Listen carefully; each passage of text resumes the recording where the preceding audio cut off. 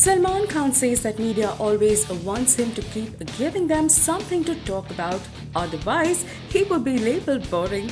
When asked about it in a recent Sultan press conference, he said his words are always twisted and turn to media's convenience, and if he does not say anything, he is labeled boring and would be called a bore.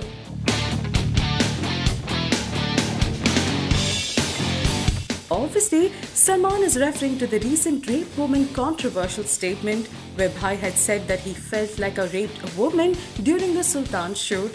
Obviously, he would not have intended to imply exactly insulting any woman. However, it did turn out to be a verbal fiasco, and everyone in town feels Salman should think twice before he talks.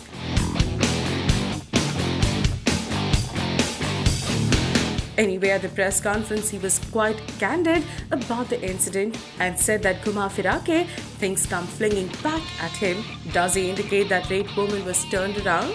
Anyway, we got to Salman.